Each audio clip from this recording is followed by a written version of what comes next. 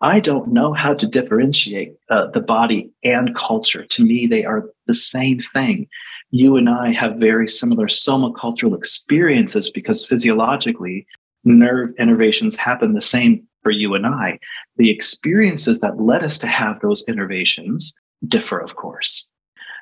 And that's what I think I'm interested in, is helping people understand that about themselves, like how your very specific culture, including where you were born and when you were born, and sometimes including to whom you were born to, is going to shape what you know and how you write your work, how you talk about sexuality, how you even talk about physiology with your clients is, from my perspective, all based upon what you learned, based upon who you are.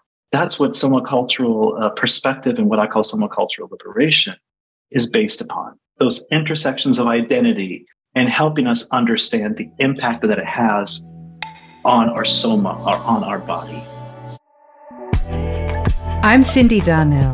Welcome to The Erotic Philosopher, the podcast where we examine and explore sex and relationships through social, personal, cultural, scientific, political, and other lenses, and unpack and explore your erotic quandaries with the world's wisest erotic philosopher. Welcome back to Season 4 of The Erotic Philosopher, the podcast where we explore life, sex, and modern relationships with some of the world's wisest erotic philosophers. My name is Cindy Darnell. I'm a sexologist and sex and relationships therapist and coach, and of course, host of The Erotic Philosopher. I'm also the author of Sex When You Don't Feel Like It, The Truth About Mismatched Libido and Rediscovering Desire. You can find out more about me at my website, cindydarnell.com. Before we jump into today's interview, I want to tell you about a new project I'm working on, my online subscription community where you can learn more about the issues we tackle here on The Erotic Philosopher, be they relational, personal, emotional, sexual, and beyond.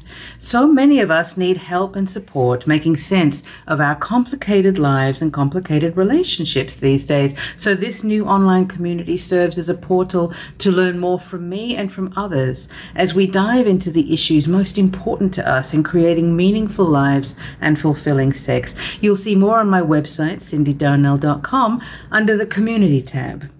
Now, let me introduce you to today's guest, Dr. Roger Kuhn, a Poarch Creek Two-Spirit Indigequeer, Soma-Cultural activist, artist, sex therapist, and sexuality educator. Roger's work explores the concepts of decolonizing and unsettling sexuality and focuses on the way culture impacts and informs our bodily experiences.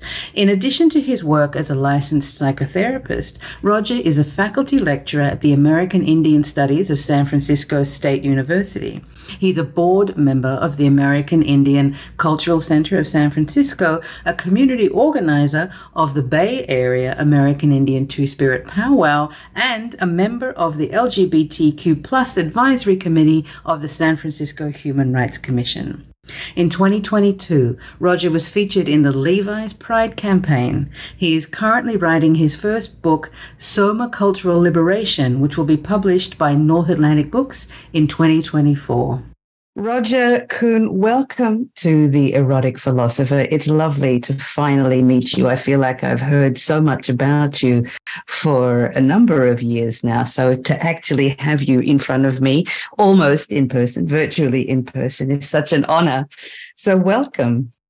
Oh, Mado, thank you. Stamko Hesje, how you doing? Thank you so much for having me here today. And before we get into our conversation today, Roger, about your work, what would you like people to know about you that they may not know about you?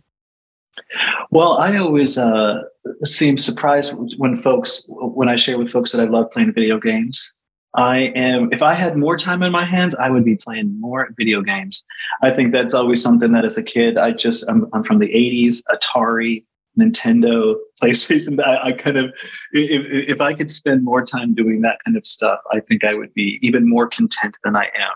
That's always just like a little fun fact about me. It's funny, all these quirks that we have, hiding in not even hiding in our closets, but just aspects of our lives, I guess, that don't tend to see the light of day, because when we're in public, we tend to sort of be speaking about the thing that we speak about. And so I'm always interested to know what folks are interested in other than sex and relationships and bodies and politics and all the things that we talk about here. So, and so speaking of sex, relationships, politics and bodies, let's go there first. Your work around somatics, culture, bodies, and how they intersect with sex is incredibly profound. And that is how I first became familiar with your work. Talk us through your experience of that work to date, and where you're at with it now, how it's sort of evolved, and where you're sitting with it right now. Well, I always start with centering myself in the work. I only had myself to go off of. So my own experiences in therapy oftentimes were with white folks. Actually, now that I think about it, I think most of my therapists also were not from the United States. They had accents similar to yours. Now that I'm thinking about that, like, wow, I just had that realization right now, which in an odd way makes sense because it was always from this European construct. So my indigeneity and even my queerness always felt like, how does it actually fit into this framework you're giving me? And it wasn't that my therapists weren't open. They just didn't know how to speak to that part of myself. That if I would express things around my sexuality that might have to do with the intersections of my identity as a mixed race Native person, my therapist just wouldn't get it. And I would say, oh, but it's so important here. And there'd be this nuance that would be missed. And I would talk about my body like, oh, I maybe don't feel comfortable in certain spaces. And so little by little, I realized like, oh, okay, well, I guess I'm going to have to talk about this stuff myself. I'll have to figure out a way. And I began to then, through my schooling, understand that largely in therapy school, those of us that, go to graduate school for psychology, we get one multicultural counseling class, one. And in that, you have to all the cultures come in.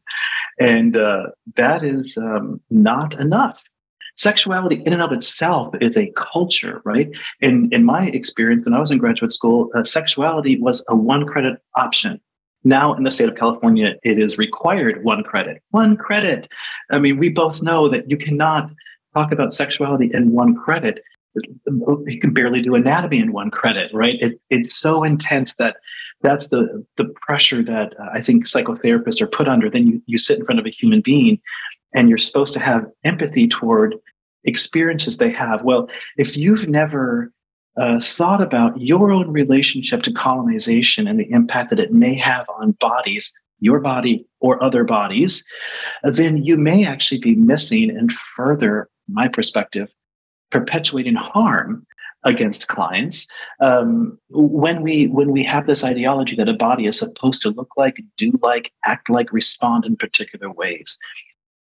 That is bypassing historical trauma in many regards on many bodies. So I just thought, well, let me start talking about it. Let me start raising my hand in class and saying, well, actually from an Indigenous perspective, or when you think about it from this perspective. And more and more, I realized in the field of my advanced studies, when I was getting my doctoral degree, the field of sexuality also was not very inclusive of culture. Again, it just seems funny that would be true. At least the program that I was in didn't talk about the way that culture was influencing how our body shows up, how our body responds, how our body feels pulled versus pushed. And from everything that I've really learned, again, centering my own self, my own experiences, as well as my academic experiences, I don't know how to differentiate the body and culture. To me, they are the same thing. You and I have very similar Soma-Cultural experiences because physiologically, nerve innervations happen the same for you and I. The experiences that led us to have those innervations differ, of course. And that's what I think I'm interested in, is helping people understand that about themselves, like how your very specific culture, including where you were born and when you were born, and sometimes including to whom you were born to, is going to shape what you know and how you write your work, how you talk about sexuality, how you even talk about physiology with your clients, is, from my perspective, all based upon what you learned, based upon who you are. And that's what Soma-Cultural perspective and what I call Soma-Cultural liberation is based upon. Those intersections of identity and helping us understand the impact that it has on our soma, or on our body. Yeah. And I love the way, that we're looking at this, because, and I agree with you that historically psychotherapy in particular, it's rooted in very much in European thought. It is rooted very much in the pathology of the individual. It wasn't really until later on in the 20th century that it started to become about systems and broader movements. It was always, what's wrong with you, individual? Why are you, struggling, blah, blah, blah. And then because I was trained in Australia, which is not vastly different to the US, but it's different enough in some ways. And, a lot of my teachers when I was learning psychotherapy were white. And then interestingly, when I was learning human sexuality, I did my master's degree at the University of Sydney, the vast majority of my teachers were Indian.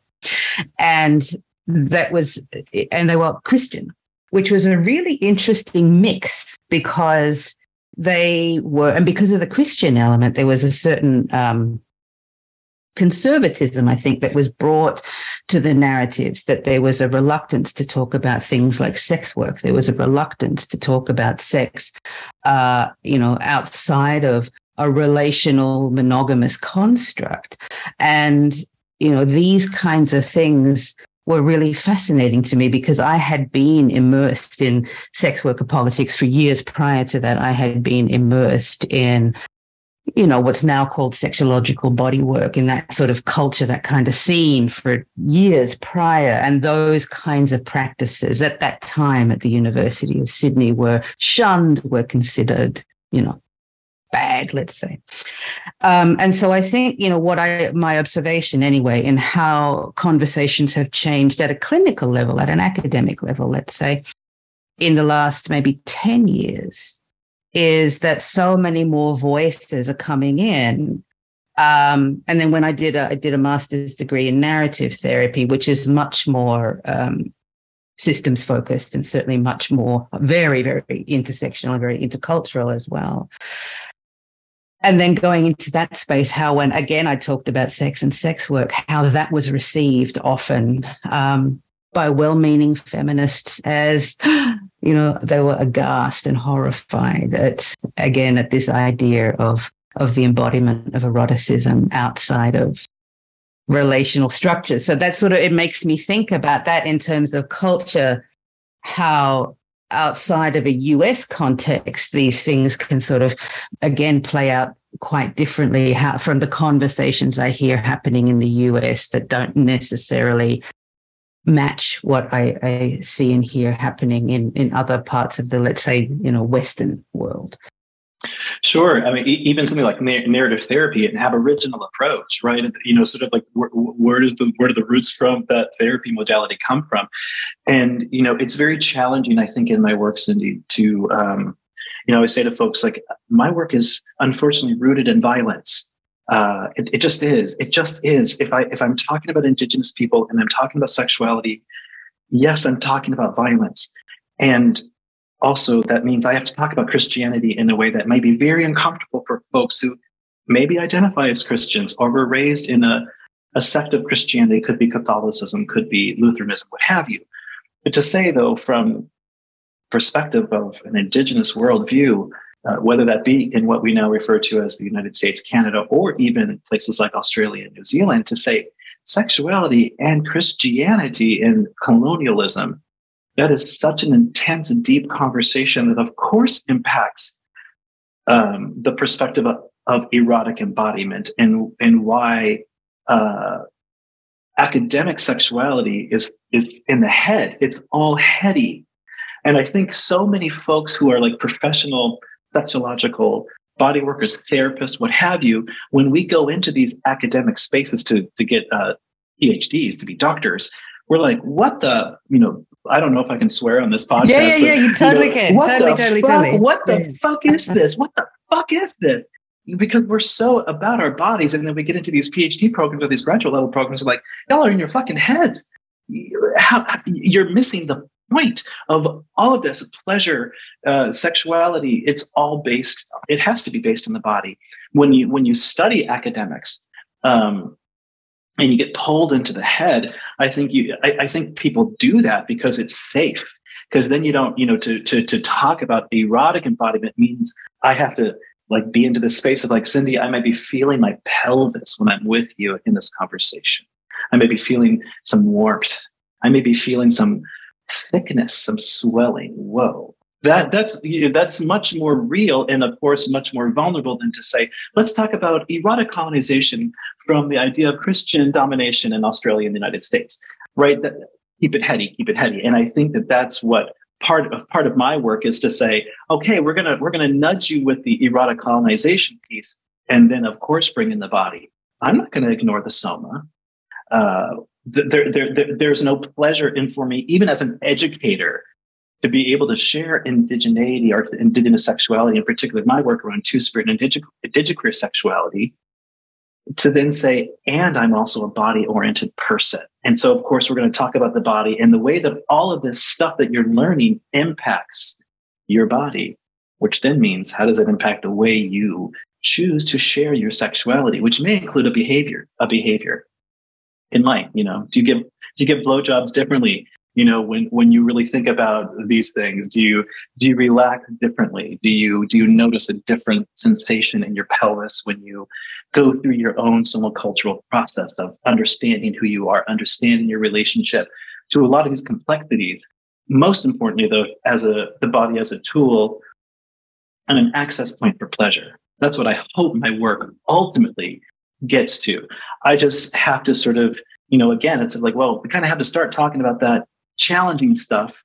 I'm not going to bypass that stuff. And I'm also here to say, and I'm still here and I'm thriving, by the way, right? I have these ancestors who've had this really challenging world. And some of us have navigated through those, or are navigating through those complex systems.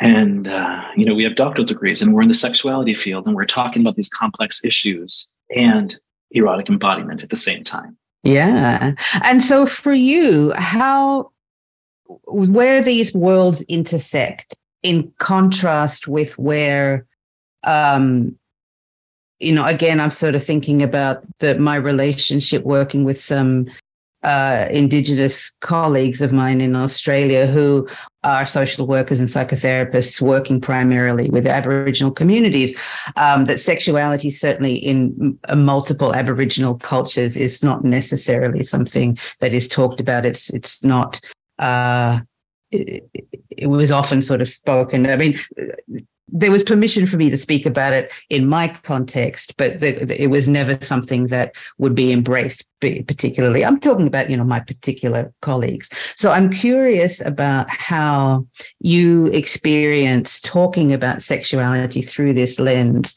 and whether or not there's also sort of pushback around being able to embody eroticism through that lens, and how it is perceived and experienced by some of the broader peers that you have who are Indigenous folks. Sure. Well, I always like to somewhat make a joke, but I'm also serious to say I speak white fluently. Don't worry, I speak whiteness fluently, and that is partially true because I am part white. My father's white, my mother's Indigenous. And I was raised primarily identifying as an Indigenous person, though also raised with a white family. And I grew up in North Dakota. It's pretty, I don't want to say it's pretty white there because it was very native and white when I grew up. It was still very segregated though.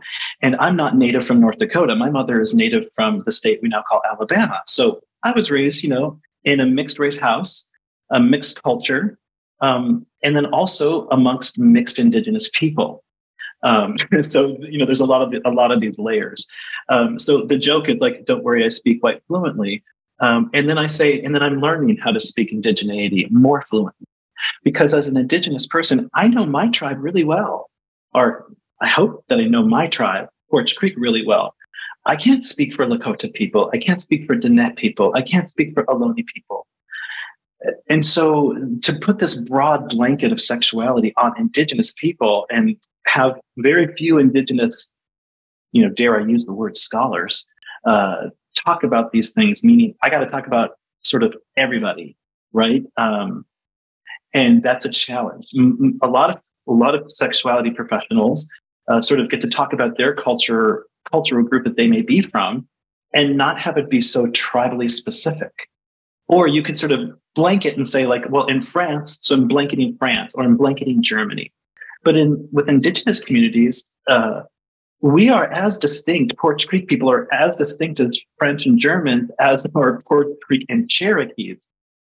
We have similarities, though a lot of differences. So I think a lot about, again,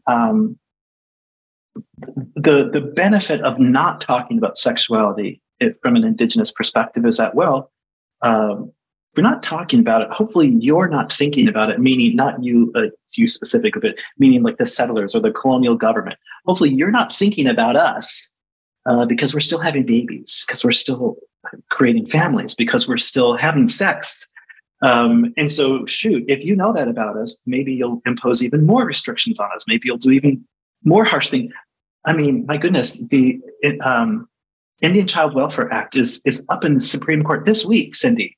This week, Indian Child Welfare Act could be abolished in the United States. This came into policy that came in 1978, which protected Indigenous children from being adopted by primarily white people, so that Indigenous children could be raised in their culture, and that if for some reason the parent was unavailable to care for that child, perhaps somebody from that tribal community could take care of that child, which then we get to keep the culture alive, and as opposed to forced assimilation, right? So these things are ongoing, like the imposition of colonial sexuality is ongoing. If we're thinking about adoption structures, like, again, you're forcing this case that's going into the United States Supreme Court this week is, again, forcing Indigenous people to, if we think about sexuality in that broad sort of way, family structures, from my perspective, fall under that umbrella.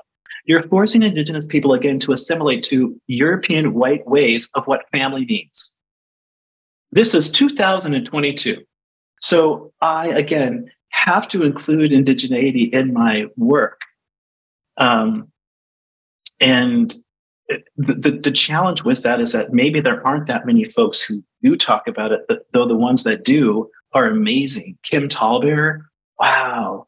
If you or your audience has never heard Kim Tallbear talk about what she would call critical monogamy or critical polyamory, really from this like settler construct about the way that relational structures are imposed upon Indigenous bodies, I think she's brilliant. And knowing that there's someone like Kim Tallbear out in the world, I also think of Michael Yellowbird, who talks about neurodecolonization, and really thinking and using those terms of neuroscience from a decolonial perspective.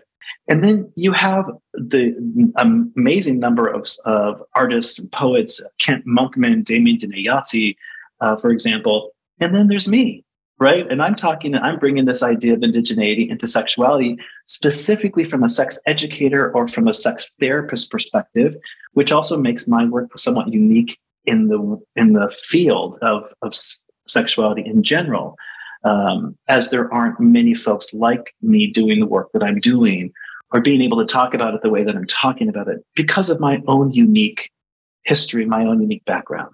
Mm-hmm. Absolutely. And I appreciate you sort of flagging these distinctions between different communities, different tribal groups, and then also that sense of sort of having to also extrapolate from white settler European values then, or, you know, what does that mean for different groups? What does that mean for you as an individual? What does that mean between you and me, for example? What are the things that we need to be mindful of, you know, even in our conversation? When I say we need to be mindful of, I think I'm probably referring to myself more so, because there are going to be faux pas that I will make through sheer ignorance. And you know, this is the work of people who carry the skin that I carry, whether it is, you know, my fault or not. It's my fucking labor to do, and, you know, I'm here for it, frankly. So it's so important that we can start deconstructing how we look at sex, how we look at relationships, and whose labor it is, whose work is it to do, to start just stepping back and either speaking up or shutting up, because sometimes the work is about, you know, shutting up. And I think that this is an important part of it too. Well, you're also making me really think about the particular privilege and access that I may have because of the choices that I made around going to school, getting a doctoral degree, that within the field that we're in, being able to call myself Dr. Roger Kuhn or Roger Kuhn, PhD, it matters to people. Whether or not it matters to you and I personally, it matters to the field. And so there's even that piece here around, well, I get to speak for particular reasons. There's also like a way that I'm not critical of myself, meaning I'm not like from a self-esteem perspective, though I sort of think about from a critical race perspective, like how I'm also easy for a lot of people, because a lot of white folks can look at me and go, well, you kind of look like us. Or like, I can see my features in you, or like, we know you're part white, so you're a safe one, right? It's this idea of like, again, it's almost this extractive thing of like, we can own you. You're half one of us. And it's like, you don't get to decide that for me. Nobody does but me. Not even my parents got to choose how I felt in the world. I can tell you what my experiences have been. And my experiences have not been, people have not treated me like your typical white gay boy. I've never had that experience ever in my life. It's always been other in some regard. And so in that regard, it's also like, well, talking about challenging things, colonialism, trauma, sexual violence, which is oftentimes a part of like my presentation, one or two slides. It's not all of it, but there's always a few slides there. You know, sometimes the critique that I want to make too is that, like, yes, and it's easy for folks when I come in and do it with the style or the flair that I do it. And that's something else to be critiqued in another way, right? Because that's somewhat about respectability politics and how I may, as a presenter or a performer, have learned how to entertain particular audiences based upon what culturally is normative for that group. That's a whole other conversation. But it's very strong, I think, in the US in particular. You know, I know, like, even when I first moved here, my degrees were not recognized by most of the bodies that hand out licenses and certifications and whatever. They're like, what, Australia? No, you don't count. And so it was such an odd thing to go from being somebody who was considered a respectable, knowledgeable person of value to being someone whose entire academic history was just erased because I studied in the wrong country. And it was fascinating to see how strongly that played out, you know, in the US, which, yes. You know, I guess it is what it is here. I'm not here to change that necessarily, but the pecking order thing in the US is, it's especially strong, is my I mean, that's true for, you know, the funny thing about that is, like, that's even true for Indigenous people, like, you know, that our knowledge systems are not good enough for the government, right? That's why we had boarding schools. That's why we have assimilation. That's why we have all of these things that I'm sure, as someone who's relatively new to living in the US, you don't know any of this stuff, right? It's like, Cindy, the things I could tell you about indigeneity and the particular laws that have been enacted for centuries on Indigenous bodies that, of course, pertain to sexuality because they pertain to land and they have It pertained to access to land and what's on land bodies, what do bodies have sexuality? All of this stuff, at least in the United States, are so intricately linked that it is like imperative that we all have some framework of that stuff, because without that, again, it's sort of like, well, sexuality, sex therapy here in the US may be a little different from how it's done in Europe or other places, because we have this horrible thing called colonialism and slavery that did terrible things to bodies. And it made certain bodies believe that they had access to other kind of bodies, even when those laws went away. It didn't necessarily shift the cultural norm because Americans are so in their fucking heads, right? It's sort of like the work that we're trying to do to help people engage, at least their nipples, if you can get, if we can get them at least below the nipple, right? I mean, what a revolution we could have. What a fucking revolution. And so many of my clients are I would use the word, so hungry for that, to be able to fall into their bodies in ways that feel safe, because so many of us walk around with a kind of what I would call hypervigilance, whether you have a vulva or a penis, or regardless of what your anatomy or how you might even identify in the world from a gender perspective, there is a hierarchy. Again, I will speak from my perspective as someone that was born and raised in what we now call the United States. There's a hierarchy of gender norms in this country and sexual orientation norms in this country. And from the very beginning foundings of this country, based on gender and sexual orientation alone, violence was the tool that was used to suppress those. I know because I come from that culture. So your body, how I might receive you as what I'm going to call like a white person who may identify as a woman, your body has also been suppressed here, maybe not to the same degree as mine, though I'm sure you've learned how to, you're walking down a dark street in New York City, tighten up, get a little tight, right? Now imagine some of us do that have been doing that our entire lives, have been holding ourselves in these hypervigilant postures because I'm constantly afraid that either on the micro level, meaning maybe right at home or like at school, somebody's going to bully me because of my perceived difference. Could be my race, could be my sexuality or my gender, or the larger world is going to tell me that I don't really belong. And that might be true for me because my mom lives on something called a reservation. Why does that reservation exist? Oh, of course, because, they tried to kill my ancestors and they didn't get them all. And my mom lives on one of those. Wow.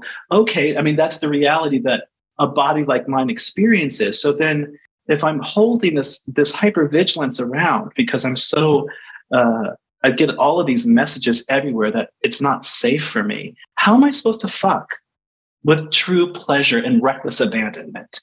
If I'm going into these spaces of like, is it safe here?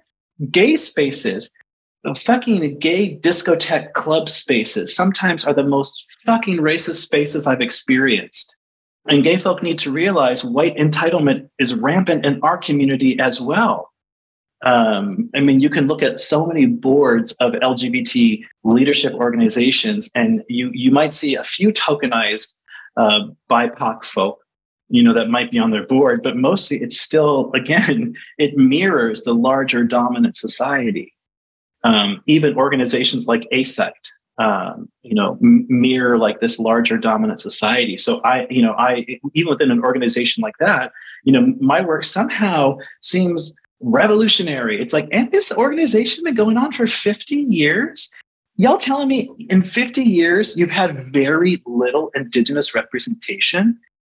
And that's strange to me. Like, nobody thought of this beforehand, or if you did, nothing was done to recruit folks like myself into your organization. I think they're doing better now, but it's just the field itself is needy of that critique and needy of that what we're talking about today, which is like this expansion of the erotic embodiment from just this space to, like, again, down to my toes if I can, seeping into the floor. I hope you're enjoying this episode of The Erotic Philosopher as much as I enjoy bringing it to you. I love being able to introduce these guests from around the world to you, and in return, it would help me enormously if you would go to Apple or wherever you listen to podcasts and leave The Erotic Philosopher a rating and review. Your labor there helps this podcast land in front of people's eyes and ears, and what better way to help create a more inclusive and supportive world than spreading more information to more people, and you'd be doing a great favor to me too. If you would like to find out more about working with me, head over to my website, that's cindydarnell.com, where you'll see my offerings as a therapist or coach for a streamlined and personalized service, plus my online pleasure school under the online courses tab, where you'll find a suite of pre-recorded classes ready to go. There's something there for everyone. You'll also find my online community under the community tab, where you can join me and others just like you navigate the topics we discuss here on The Erotic Philosopher, and so much more. There's no shame in needing support to better understand these complex parts of our lives, and I am here to support you every step of the way. We're also on Instagram and Twitter at The Erotic Philos, that's PHILOS. You can also follow me on social media. I am at Cindy, CYNDI _DARNELL on Instagram, TikTok, and on Twitter. Thanks for joining us here today, and now let's get back to the episode. So let's kind of pivot into this part of the discussion around, you and I especially could sort of sit and theorize probably until the sun goes down. But let's talk about, for folks listening here, how does this theory of erotic embodiment apply? How do we start even undoing this work of, tight asses, tight pussies, tight, hearts, tight shoulders, tight hands, tight jaws, tight, everything. And whether we're bracing to protect ourselves, or whether we're bracing against oncoming harm, or whether we're bracing because it's just not safe to exhale in this street or in this town or in this neighborhood or wherever we are. How do we begin the work of softening in such a way that is both safe and also inviting of others to come into our space? How do we begin to even apply that at a somatic level, at a visceral level? Well, I'm appreciative of just a moment ago when you said, I have to paraphrase now, but you said something about how do we get people to do, and then you exhaled the work. And I thought, well, right there's a really great place to start. The exhalation is a wonderful place to begin. Wonderful. And then the inhalation follows, right? To begin anew in this perspective. And what I like to do, again, is I like to situate folks.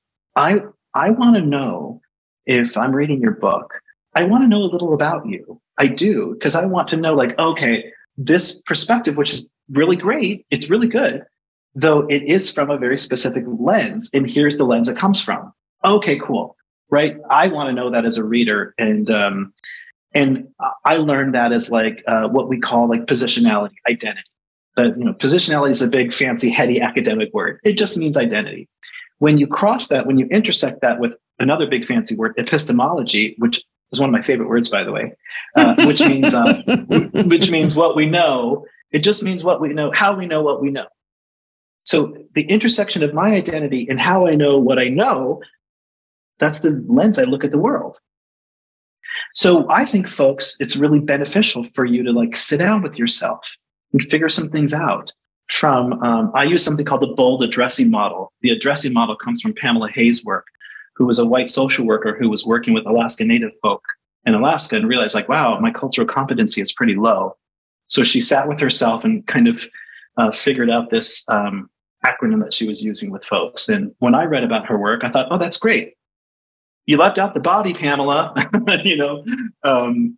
her acronym, And so for me, that's really important, though, because Sometimes when I think about my body, I forget I'm 5'11", Cindy. I know we haven't met in person, but I'm tall, and I oftentimes will wear a little bit of a heel.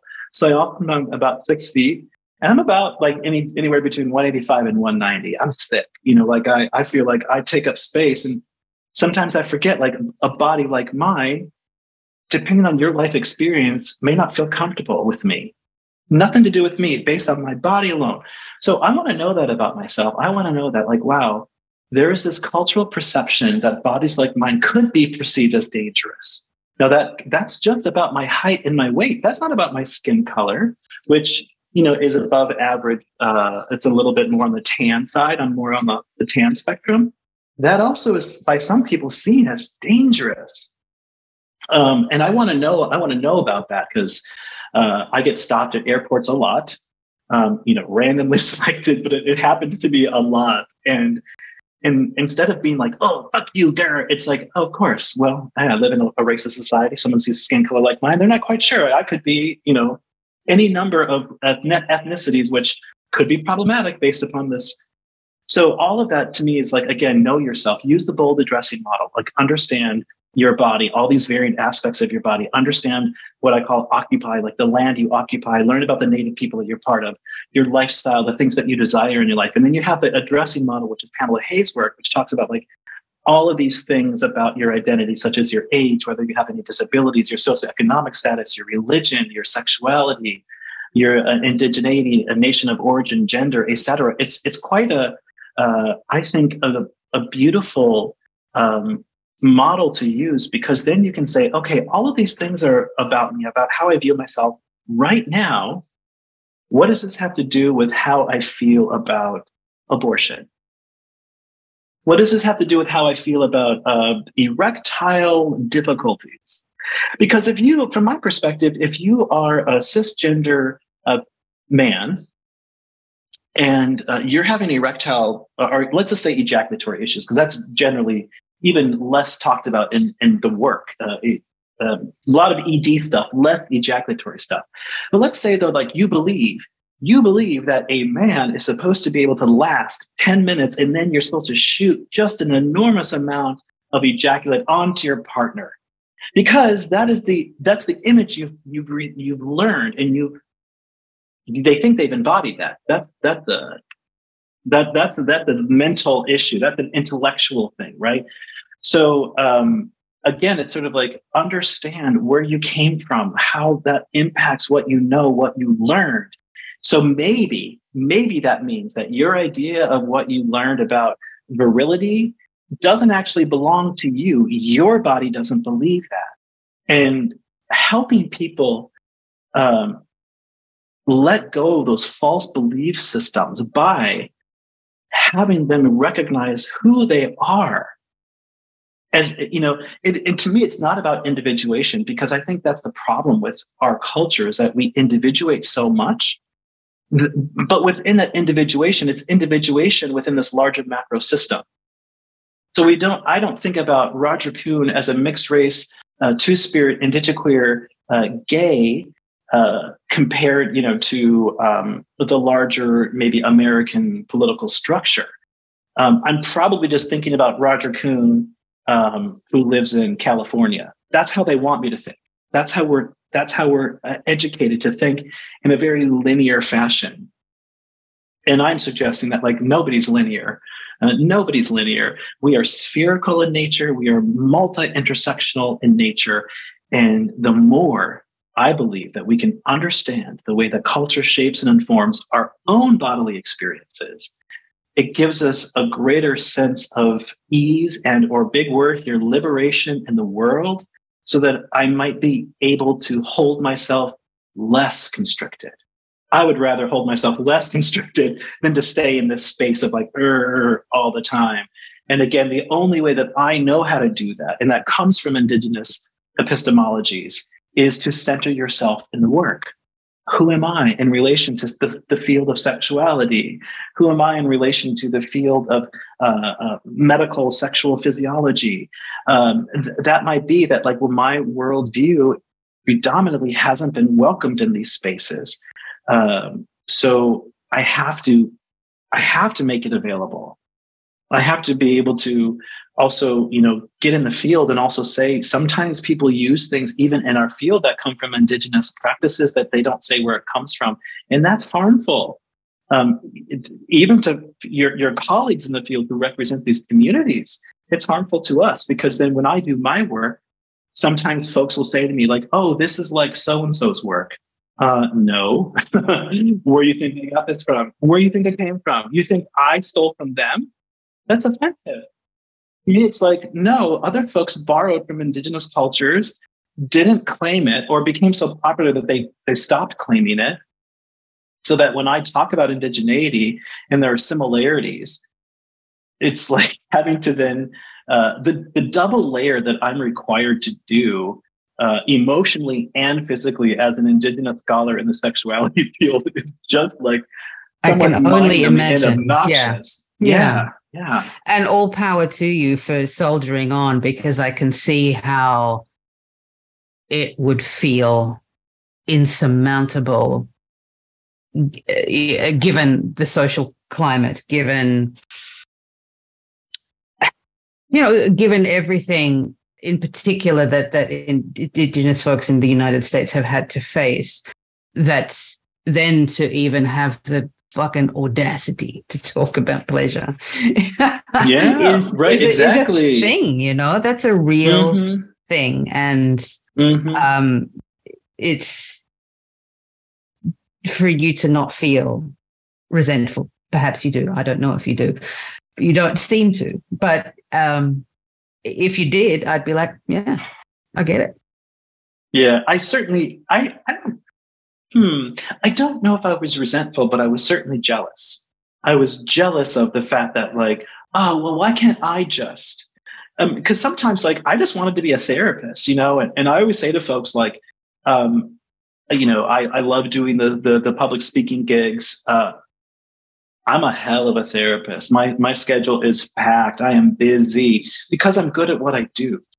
And what I do isn't always, to sit down and tell my white clients, well, indigenous people, I don't necessarily bring that into the work because it's not about that, but I might have a specific lens that's helpful to them. Again, because sometimes I just want to be a therapist. It's when I'm in these spaces though, especially these learning spaces, learning environments, that I go, I'm not just a therapist though. That's what makes me so unique, is I'm also indigenous. I'm also two-spirit. I'm also indigequeer. I'm also gay. And I want to invite all parts of myself there to have the most authentic experience, which I recently just learned that authenticity is the intersection of truth and trust, which I thought was so brilliant when I heard it that way, because I've never really understood what authentic meant. I thought, what is authenticity? Please, someone help me out. And I was reading this book by Tunde Yunden from one of the Peloton instructors, and she talks about that in that moment about intersection of trust and truth. And I thought, wow, that to me is so true about what I am doing in my life, is I'm being as truthful as I can to be open and honest with someone like yourself to say, I am this, here is my work, and I'm going to trust that the message that I am sharing with the world is good. One of the things that I started saying real early on in my educational work is that somebody once upon a time made whatever you and I are talking about up. They made it up. Somebody made this up. So guess what? You and I can make stuff up too. And for me, like, I did not make up Soma-Cultural Liberation. People have been talking about the body and culture and liberation for thousands of years in different ways. Maybe not so much in the field that you and I are in, which is a kind of narrow sex education, sex therapy, sex counseling world that we might run in professionally. Though this topic has been talked about in so many ways by so many people in so many different expressions that I could spend my career just on talking about how other people talk about this from an indigenous sexuality perspective. And yet I'm choosing to talk about it in the way that I do, because it also helps me. It helps me, like, as a human being, to talk about these things and to let folks know that, yes, all of this really horrible stuff happened to people like me, and yet people like me still exist. And which means that in reality, a body like mine, a queer body like mine, is one of the most indigenous things about the land that we're all on. And I always say that as, you know, as a way to welcome, especially gender nonconforming, trans folks, non-binary folks, as a way to say that, well, I come from a culture that actually says very different than what this particular ideology that we might have in the US about trans and non-binary people. It's like, well, first off, that is anti-indigenous, which folks never seem to like bring up. But to me, it's like anything that's anti-trans, anything that's anti-non-binary, anything that's anti-LGBT is anti-indigenous. First and foremost, it is anti-indigenous, because if we had these practices prior to colonization, start there, folks. Start there. Like, bring in that intersection. It is so important, because, again, otherwise it centers a particular group of people, usually white-bodied folks, who get a lot of the attention. But it's like, well, actually, any of those anti-gender, anti-orientation measures or ideologies or perspectives are also and primarily anti-indigenous. When you begin to link those, when we begin to understand that all of those things are intricately related, we can all take more of those breaths you did a moment ago, like, and go, oh, wow, my relationship to, occupy the land that I occupy and the native people, I don't have a relationship. That's why I don't know this. I need to understand a little bit more. I need to recognize, how do I perpetuate these thoughts? How do I continue to be a part of this, these systems that again, you know, do horrible things like potentially erase years of progress with the Indian Child Welfare Act. It's pretty intense. You know, I work as a, in addition to as a clinician, you know, I also work as a scholar of American Indian Studies.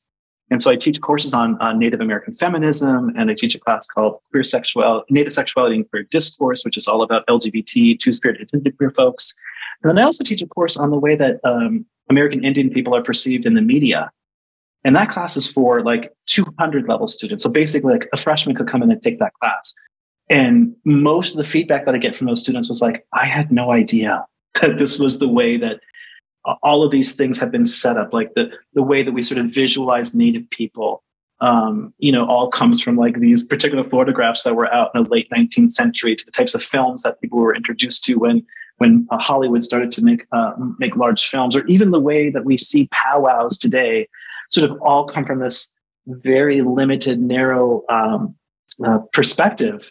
It's just even like sort of that recognition that, like, again, like, perhaps the way that folks see Native people, or rather don't see Native people, and therefore don't see indigenous sexuality, is intentional. You're not supposed to. Assimilation is a real thing, and assimilation applies to sexuality. Your sexuality has also been assimilated. Your body has been assimilated. I love Sonia Renee Taylor's work, The Body is Not an Apology, and she talks about the body profit shame complex. I think that's the idea. But, you know, all these ways that, like, you know, I smell, so I have to buy deodorant. You know, that's $3 a can. And, my skin's dry, I got to buy lotion, or I got to buy all these things to make my body more presentable for your body. I don't want you to think I'm gross, which, again, in so many ways is deeply rooted in all of these terrible things that we talk about. Like, I really dislike it when people say things like the Wild West. What the hell are you talking about? What was wild about it? Oh, you mean the people? You mean the people? You're talking about, like, you know, the wild Native people. Oh, okay, all right. So is that like what that phrase means? What else does it mean when people talk about the Wild West? I don't know. I didn't know what it meant. I think of it only in the context of Hollywood, and I think of cowboy movies. But right. My knowledge of American history is sort of, you know, wonky. So we have to take it to that level, because it's like, don't forget, there are bodies over on that wild land, and if something's wild, you can tame it, right? I mean, that's the truth. I think we hear that so much about, like, women's sexuality, you know. And there was a really popular book in the 90s, like Women Who Run with Wolves or something like that. And there was this whole like subset of these like wild women reclaiming their wildness, and it's like, think about that from an Indigenous women's perspective. Like, These women, my ancestors were denied their ability to run with the wolves. And now y'all just skipping out in the fields. Like, fuck y'all. Like, pause for a moment and think about the harm you might actually be perpetuating on bodies that were not legally allowed to do that. And now you get to come here and frolic. To me, it's just sort of, again, like the larger questions of, I cannot be the only person that's asking these questions in our field. There needs to be more of us. And the challenge with that, though, is like the accessibility and who can afford to get a master's degree, who can afford to go through something like ASEC certification, like all of that stuff is expensive. And gosh, that's another show. Cindy. That is a whole other episode. And I would love to have you back again another time if that would be something you would enjoy doing. And with that in mind, Roger, unfortunately, we have to start wrapping up. But before we finish up, I do want to remind people that links to your work and your website and things are going to be in the show notes. And you're working on a book in the coming year, which is about some of the things that we've talked about here. Is it a book? Is it going to be an academic book? Is it a popular press book? Where are you pitching the book? What's the intention with that? My intention is that anybody could read this book, that it's not an academic text. It is a book that if you are looking for a way to understand your relationship to the intersections of your identity more, this is a wonderful book to do that. And in particular, if you're interested in examining your own cultural experiences and influences, then even more so that you will enjoy my book, which I'm tentatively calling Soma-Cultural Liberation, a path to returning toward ourselves. So it's this way of like, hopefully my work inspires folks to just to get back in touch with who they really are as people, as a community, so that we can grow and heal together. And fuck and have joy and pleasure and all those things. And all those things. And it's, it's because all of it is so important that, to be able to extrapolate the pleasure for some of us requires being able to extrapolate what pleasure is for all of us. And for when there are some of us who don't get to have it or don't get to have it in the ways that are especially meaningful to them on their terms, we all are involved in having to break down how it is we got to the place that we got to and how it is that we, even believe the things that we believe, which, at the top of our conversation, actually prior to our recording, when, we talked about the opening passage of my book about we are in a place now where we have access to information and, so-called freedoms that folks wouldn't have even dreamed of several thousand years ago. And yet still we're fucked, because there are still so many things that need repair. And that even through this Western lens of, you can walk into any pharmacy and buy lube, you can walk into any town sex shop and buy vibrators and condoms and, whatever. But still, at the end of the day, for a lot of us, sex is still pretty meaningless because we don't have context for it. And this somatic element is really where the context, where the rubber meets the road, I guess. So it's not just about how many orgasms you can have in one session, but what does it mean to you to be able to have orgasms? And frankly, who cares? I mean, I think some people care, but to us as the people having them, why does it matter? And why do you care? So. Yes. Oh. Wonderful catching up with you, Roger, and I look forward to so much more. Thank you so much, Mado. Thank you.